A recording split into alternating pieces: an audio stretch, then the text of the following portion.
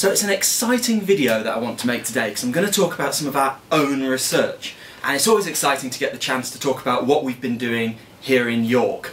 And the research that we've been doing is important in surgery, and what we're trying to do is develop new chemical tools, new drugs to help surgeons make patients recover better. Now, you might be interested how we got involved in this whole area of research in the first place, and really it all started because of this person, Sam. Sam's my partner, and one of the things about Sam is that he has cystic fibrosis. And about 3-4 years ago, his lung function became really depressed with the cystic fibrosis, about 20% lung function. And at that point, one of the only things available for cystic fibrosis patients is the option of a lung transplant. And Sam was really lucky. He went to Newcastle and he was able to have a lung transplant. And I spent a lot of time up in Newcastle, both before and after the surgery had taken place. This is actually a photograph of Sam just after surgery. And as a chemist, you go into this environment and it's really interesting. You look at Sam here, you can see the oxygen line going in to keep his lungs oxygenated. You can see the heart monitor, you can see a neck line going in, and you can see a whole load of different drugs going into the patient. And this is absolutely fascinating for a chemist. What are those drugs? What are they doing? How are they helping the patient to recover? Of course, if you spend too long asking this kind of question, you end up with a very grumpy patient. So I had to balance my time, but I spent a lot of time there talking to surgeons about what all the drugs do. And one of the drugs that I learnt about up in Newcastle was heparin. Heparin is used during surgery as an anticoagulant. It helps keep the blood thin while the patient is being operated on. However, when the patient goes back to the ward to recover, they don't want anticoagulated thin blood. They want to begin to clot. So one of the drugs used by surgeons right at the end of surgery is a heparin rescue agent, something designed to remove the heparin. And surgeons use protamine. And protamine causes a number of problems in patients. In some cases it causes anaphylactic shock. In a number of patients, you have to use it very, very cautiously in small amounts, and that can lead to problems with heparin rebound, where you don't bind to all the heparin, you don't remove all the heparin from the blood, and then 12-24 hours after surgery, the heparin comes back, has its anticoagulant effect, the patient begins to bleed, and they need to go back into surgery. So managing blood clotting is massively important for surgeons. And I sat there at Sam's bedside thinking, we can do this. I need to get back to the lab. Because heparin, chemically, is a very interesting molecule. It's a highly negatively charged polymer, a polysaccharide made of sugars. It's the most negatively charged biological molecule. And one of the things we'd been developing a whole range of expertise in was binding negatively charged biomolecules, particularly DNA actually. And all the things we'd learnt working with DNA, we suddenly realised we could potentially apply to heparin. And our approach is kind of unique. If you want to bind heparin, there's two ways of doing it. You can use a really small molecule, something like a typical drug, but the problem is they don't bind heparin very strongly. Or you can use a really big molecule, like a polymer or like protamine itself, but the problem is they tend to have side effects and toxicity problems. What we wanted to do was to harness the best of small molecules and the best of big molecules, and we can do that using a nanotechnology method called self-assembly. We wanted to design a small molecule which assembles into a big molecule so that it can bind the heparin when it's assembled, but then once its job is complete, it disassembles back into small molecules so it doesn't have a toxicity problem. How do we do that? This is what our molecule looks like. It's quite a small molecule. On the right hand side you can see a positively charged region.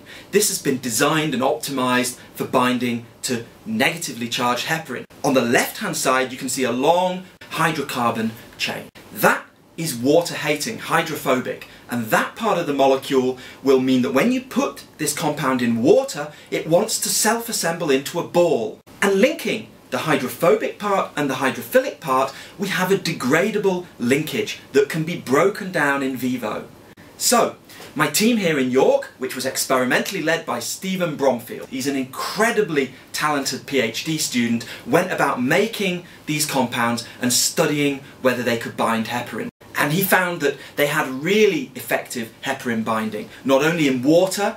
You could add salt to that, the heparin binding got even better, and even in human serum and plasma, these compounds still had effective binding to heparin. We work with an amazingly talented computational chemist, Sabrina Prickle, at Trieste in Italy, and what she can do is model what's happening. So now we can visualize the way in which our molecule is self-assembled into a nanostructure. You can see it there, that blue-coloured ball, and you can see it binding to the heparin polymer chain. So she gives us a real insight into what's going on in this system using her computational methods.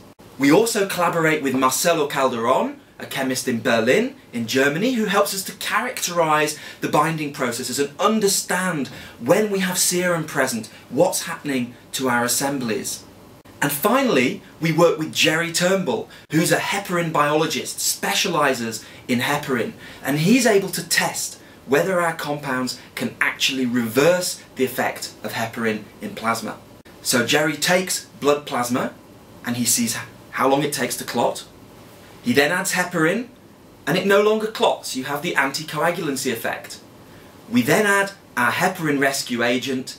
We completely reverse the clotting effect. We also know that our molecules have perfect degradation profiles. So they assemble into their nanostructures and bind to heparin, and if they've bound to heparin, they're perfectly stable.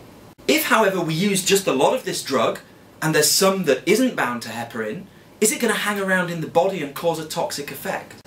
Well, the answer is no, because if our nanostructure doesn't find any heparin to bind, it degrades. So really we think that this approach we're taking could revolutionise the way in which surgeons treat patients after surgery has taken place in order to remove the heparin. A small molecule with all the advantages of small molecules, perfect synthesis, well-defined structures, easy to make, that assembles into a big nanostructure that can show really strong binding to heparin, really high affinity, even in human plasma. But if we use too much of it, it degrades and disassembles back into small fragments which won't have toxicity in the patient in the long term. We call this approach to achieve high affinity binding in a biological system a self-assembled multivalent approach. Multivalent means many points of binding. There are many points of interaction between our nanostructures and heparin. That's why we get the strong binding. And we've taken to calling self-assembled multivalency SAMUL, Samuel, the Samuel approach to binding. And we've done that, of course, in honour of Sam, who inspired this area of research in the first place during his transplant. Of course, there's a lot of work still to be done with this system. We have to go and do some proper in vivo studies in animal models. We have to try to stabilise our structures even more in human plasma, because the bloodstream is a highly challenging environment with lots of flow processes that our structures have to resist and lots of other factors in there that can interfere with our self-assembly step. So we want to stabilise our structures even further. And we want to work on our structures to make sure we've really minimised the toxicity of our nanostructures. But that work is in hand here in York. It's really exciting times. We're proud to have published this work in Chemical Science, one of the premier chemistry journals in the world. And it's really great to have the chance to tell you a little bit about some of the exciting research that we're doing here in York. To finish the story with Sam, he was fine in his surgery. He didn't need our heparin rescue agent. The lung transplant team did an absolutely fantastic job. 3 years after surgery, touching wood, his lung function is still well over 100% and stable, and he's doing extremely well. So it's remarkable what medicine can do already. He's a testament to the skill of the surgeons and the amazing chemistry of the transplant drugs. If we could do just a little bit to make the surgeon's life easier, then ultimately we'd feel incredibly proud of that. Thanks a lot.